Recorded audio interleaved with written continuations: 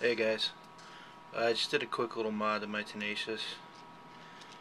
Through daily carry, I noticed that I kept getting a lot of gunk on the bushings in there. So what I did was I took some standard pins from my cylinder lock and I put them in the open pocket clip holes that are unused.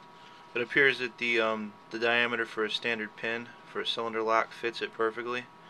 I have a whole drawer of these laying around because I got my locksmithing certification a while back, so I just had a bunch of these laying around.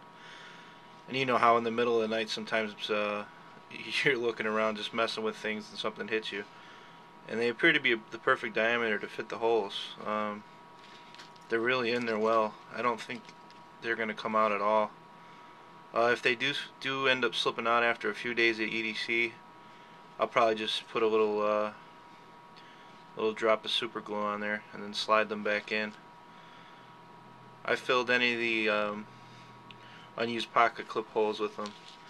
I used these small flat pins for anywhere where my hand would contact the grip of the knife, and then I used some of the cool raised different color pins, purple and red ones, on anywhere else.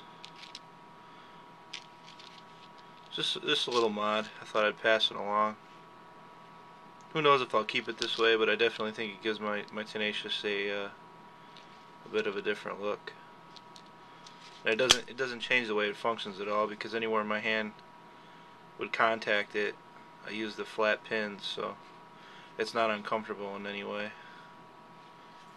That's about it, guys. Later.